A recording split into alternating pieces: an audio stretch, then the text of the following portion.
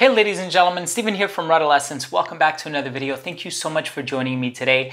I really do appreciate it, and I hope that this video finds you well. And in today's episode, we're going to be discussing the newest release by the company, the Harmonist. This is a 2020 release and it's called Moon Glory, so make sure to stay tuned.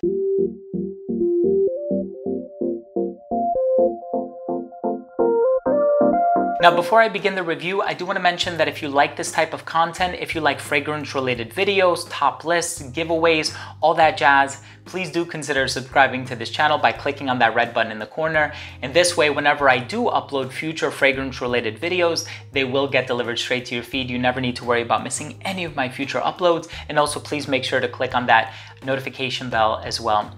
So here we have it, the newest release. This one came out just this year in 2020 by the company, the Harmonist. I actually have had the opportunity to sample all of their fragrances. I do have an official discovery set from the company, and I must say that they all smell incredible. The perfumer for this fragrance is Guillaume Flavigny, and he is a perfumer over at Givaudan. He has composed so many incredible fragrances for the company Fragrance du Bois, Giorgio Armani, if I'm not mistaken, Moschino, the list goes on and on. Very impressive resume, and I'm hoping to have the opportunity to chat with him on a personal basis and a personal level very soon. So here we have Moon Glory, and I'm so happy to be in possession of this because, as I will show you on camera during the presentation segment, it comes with this limited edition collectible, and it says Dr. Wu for the Harmonist, and I have number 43 out of 2000. And I always love fragrances that have this sort of limited edition collector's appeal to them, and I'm happy to have this one, and I will treasure it. And not to mention that the smell is absolutely incredible.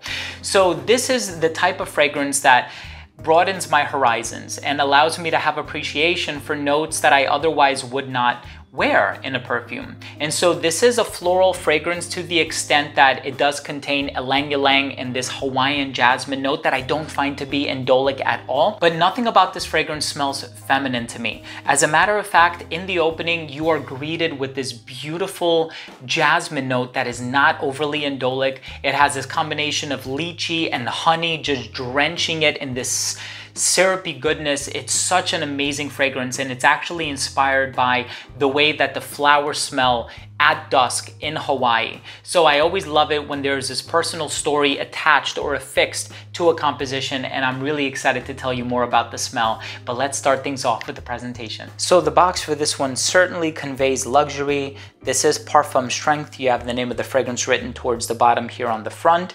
And it does open up to reveal a podium in which the bottle rests. And as you can tell, it has these really amazing graphics all over the bottle. It even has this foam padding on the inside to make sure that the bottle doesn't rattle around. All of your pertinent information may be located on the bottom of the box. And on the back of the box, it just says harmony is the source of beauty. And the inside of the box also comes with this circular piece of wood.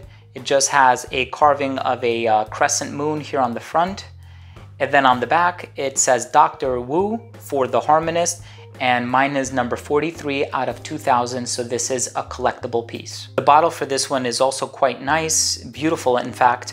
It has this H on the top here for Harmonist, and it has the name of the fragrance written on the front here, and this is a really nice sheen of silver. On the bottom, you will see the serial number printed right on the bottle. The cap for this fragrance does not click into place. It is a snug fit, so you can probably get away with picking it up from the cap, but I would recommend that you don't, just because it is a heavy bottle. The distribution on the atomizer is very wide. Let's continue with the smell. So in the opening of this fragrance, you are going to get this gorgeous touch of honey.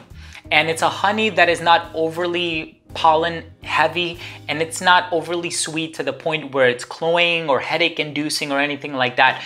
It just finds its way mellifluously in the composition, and I believe it works in harmony with those other ambery notes that you're gonna find in the base. You also find a little bit of Peru balsam, and as a balsamic note or a resinous ingredient, it actually does have a touch of sweetness to it, very much like labdanum or even benzoin.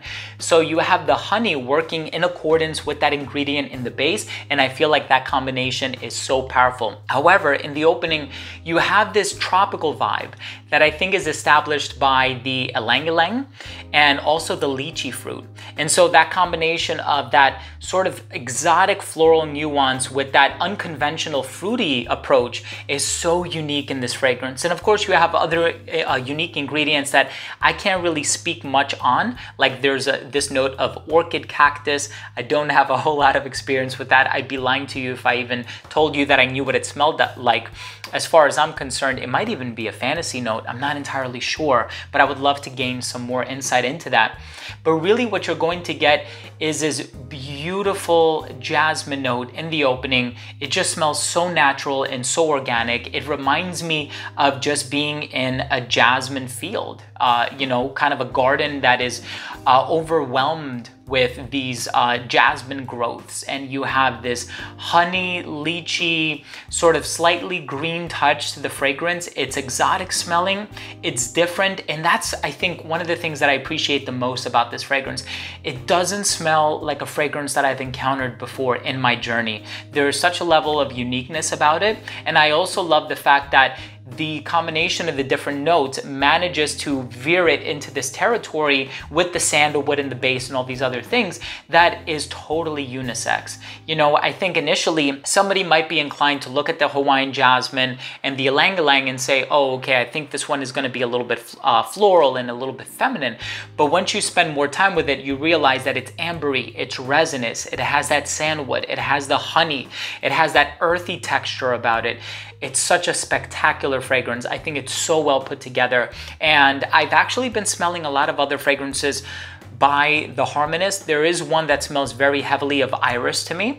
There's another one that smells very heavily of frankincense to me. Obviously, if you do have interest in me covering those fragrances on this channel, please do let me know, and I will do my best to acquire a bottle for review. But as far as it pertains to Moon Glory, such a spectacular release for 2020. When I do my top 10 niche releases for 2020, you can guarantee this is going to be in the top 3. I love this one so much, and also my wife really enjoys this one as well. Not just smelling it on me, but she also likes wearing it herself, which is a big plus. Let's go ahead and finish things off with my overall assessment. Now, first up, in terms of the uniqueness and the overall smell, this is an incredibly unique fragrance. One of the most unique fragrances that I have smelled, especially for the year of 2020. I think I have been overwhelmed with so many new designer releases, and it seems like they all sort of follow this tonka bean, you know, mass marketed designer trend. And this is such a breath of fresh air to be able to smell a fragrance that is done with such unique notes by such a masterful perfumer with so many years of experience underneath his belt, and I'm so happy to be in possession of this fragrance right now. The overall smell on this one is also very, very good. Again, very appealing. I love the fact that it comes across smelling so natural and organic, and I like that it's, like I said, opening and broadening my horizons into exploring some floral ingredients that I would otherwise dismiss. But the combination in which it's done in this fragrance is just so delightful, and I love it. I cannot praise this fragrance enough. Longevity on this fragrance, I would say, is about 7 to 8 hours. It's not overly strong, and I think that's because while it does have this interplay of the resins and that ambery backbone in the fragrance, it's not done in this overly concentrated way to the effect that it overly relies on that base. And so it does last a long time, 7 hours, but I feel like the base doesn't overshadow or overwhelm the other stages of the composition. So longevity is really good. Projection is fantastic for the first hour and a half to 2 hours. And I would even say it does radiate beyond an arm's length if you overdo it with the application. So just be cautious. This is quite strongly concentrated. I don't think you need any more than 4 or 5 sprays. That will take you a long way. In terms of the versatility, I think it's 100% unisex. I think anybody of any age can wear this one. Something about the floral ingredients that are used in here makes me feel inclined to wear it when the weather gets a little bit warm outside, but also the presence of the sandalwood and the amber and the resins makes me feel like wearing this fragrance when it's a little bit colder outside. So I can see this one being worn in all seasons, all occasions. There is something about this fragrance that smells formal, so I probably wouldn't wear this one on a casual basis, but again, it's your money. You are free to spend it however you wish. These are just recommendations.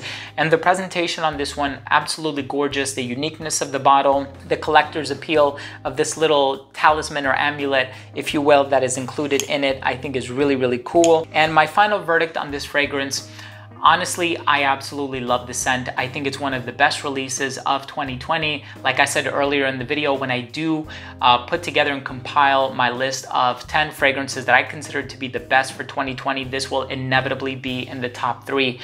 I can't speak highly enough about this fragrance. I hope you have an opportunity to go out there and get your nose on it. At the very least, see if you can acquire a sample so that you can wear it, spend some time with it, see if it resonates with you, and see if it's a fragrance that is worthy of being in your collection. But I love having this one. I'm so happy to have it. So there you have it, ladies and gentlemen. Thank you so much for tuning in. That was my review of Moon Glory by the Harmonist. If you own or have tried any fragrances from this brand, please do go ahead and let me know what you think. Leave a comment down below. Also, if you are new to this channel and you took something of value from this video, I would love it if you could support this channel by subscribing to it. All you have to do is click that red button in the corner, and this way, whenever I do upload future fragrance related content, it'll get delivered straight to your feed. You never need to worry about missing any of my future uploads. And of course, that includes fragrance reviews just like this, but also giveaways, unboxings, top lists, and a whole lot more. Thanks again for watching. I love you all. We'll see you next time.